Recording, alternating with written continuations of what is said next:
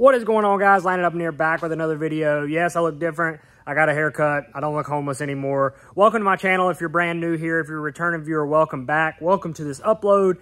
Yes, I'm here in the Huffman Racing Shop. We've got some stuff we're doing today, but I wanted to address something with you guys that is a major step for short track racers all around, and that is some news that I've got to share with you. If you follow me on social media, you've already seen it, but I'm going to dive into it in this video and explain to you guys why this is a major step for short track racing and late model stock racers all over our southeastern region. So thank you guys for being here. Thanks for clicking on the upload. Hope you enjoy it. Let's get into it.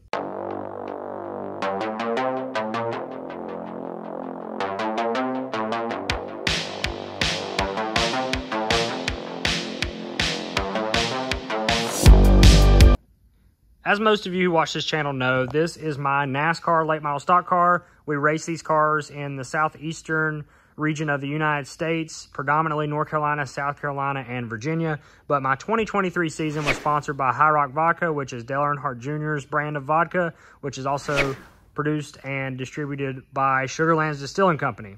So this is the physical car, my actual late model stock car. But coming very soon to you guys will be a 124 scale diecast version of this car. Yes, you heard that right. NASCAR late model stock cars now have a diecast mold thanks to Lionel Racing.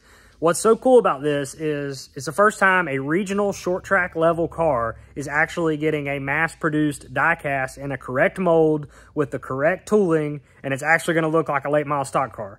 Dale Earnhardt Jr. obviously is a huge reason why we have this, or really the only reason why we have this, as in he's been racing late model stock cars over the last little bit. The most popular of his cars being the Sundrop car that he raced at North Wilkesboro, as well as his Bass Pro Shops car that he raced at Florence last year. For those of you that are avid diecast collectors, you may know that late model cars have been made in the past, but on old tooling where they put them on the old NASCAR Cup cars. Well, now the Lionel tooling will look like these cars. They will be late model stock cars in a Chevrolet diecast mold, and it's going to be very cool to actually see these cars look like they are supposed to on your diecast shelf or on your office shelf or your desk or whatever it may be.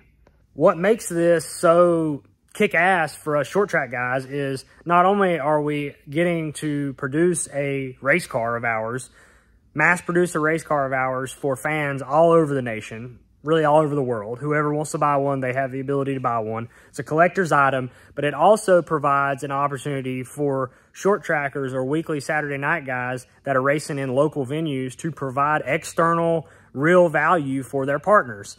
So now not only are these local companies, or in my case, a corporate company, only getting exposure in the local areas, or maybe High Rock gets exposure from my YouTube channel and so forth, my social media, but now these companies have a real opportunity to market their brand, logos, and insignia on a diecast car that's going to be mass produced and all over people's shelves all over the country.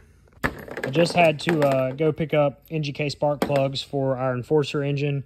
I got to change those out here momentarily, but Seth is on his way here because we have a Huffman Racing Radio podcast episode to record. So I've got to get those spark plugs in. This car is almost ready to race this Saturday night at Hickory Motor Speedway. We'll be racing this car as well as our limited late model. 50 laps for the limited car, and we've got 75 laps in the late model stock, all on tap live on Flow Racing this Saturday night at Hickory Motor Speedway. Hello, Seth. Hello.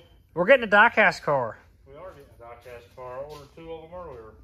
Did you ever think that Huffman Racing late model stock program would have an actual Lionel diecast car? I did not think that. It's pretty wild. Are you going to make yours race versions? Yeah.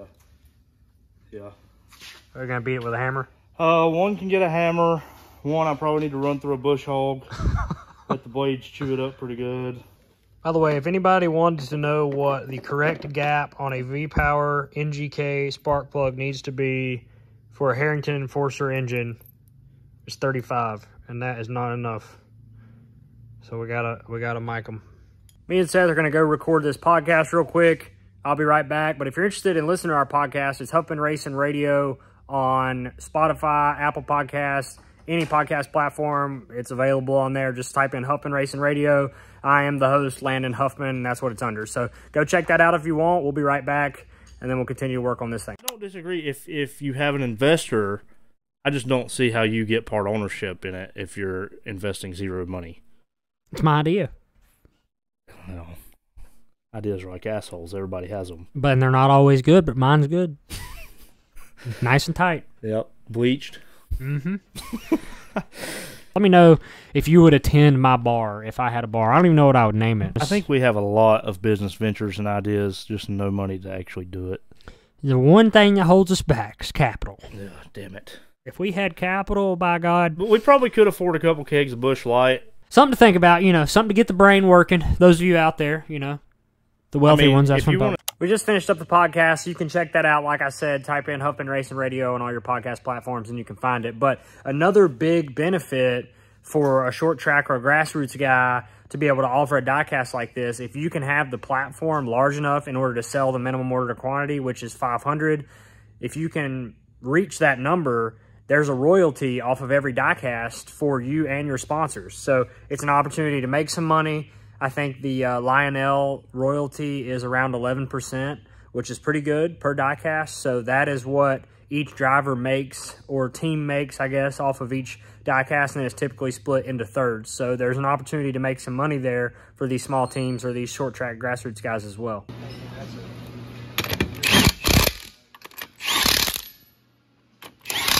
Hello, Gut. Hello. We got a diecast car. You seen that, yeah? I have looked at them. You think that's cool? I think it's cool. Did you ever think that you would see a late model stock car have an actual diecast? Not in my lifetime. We got Deuce on the ground, getting ready to go back to scales with it. And then Dad and Gut are working on the carburetor on Gilbert because we had to send our 390 off, so now we got a 2-barrel on it. But we're about to take this car and put it back here on scales. Because we're running a different carburetor on this car this week, we're gonna have to fire it up real quick since it's got the 2-barrel on it. Unfortunately, because the 4-barrel is getting worked on. Ready?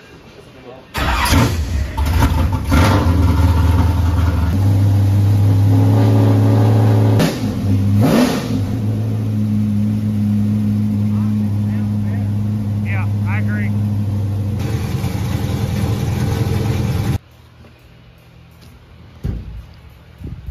Thank you, Gut. Y'all don't make fun of my headlight decals here because I got something special coming for you. You can look at that and tell me in the comments what manufacturer this nose will try to replicate from the 1992 season. Then congratulations. You don't win anything, but congratulations. I've got more decals I got to add, and I got to add the lower strip, but I'm trying to replicate something to make it look kind of cool just because I don't have Chevy decals and they don't give me nothing no way. All right, guys, that's going to do it for this video. I just got back up here to my apartment from the race shop, but I just wanted to talk a little bit about the fact that we're getting a diecast. I haven't done a race shop video in a while, so I included some of that in there, but really big things in the works for short track racing and the short track racer in general. The average short track guy, I think, has an opportunity here to take advantage of this diecast deal. And if you have a following that's big enough, or you have a sponsor that's interested in doing something like this, you know, it could really work out in your favor. So I'm excited for this. Hopefully the diecasts come out great. If you guys are interested in a High Rock Vodka 2023 diecast, I'm going to put the link down below in the description, and I'm going to pin it in the comments where you guys can pre-order it. But thank you so much for all the support on this channel. We are literally like 400 subs away from 25K. So we've been skyrocketing slowly but surely. It's all thanks to you guys. So thank you again. I'll catch you in the next video. I appreciate all the support and everybody tuning in. Peace.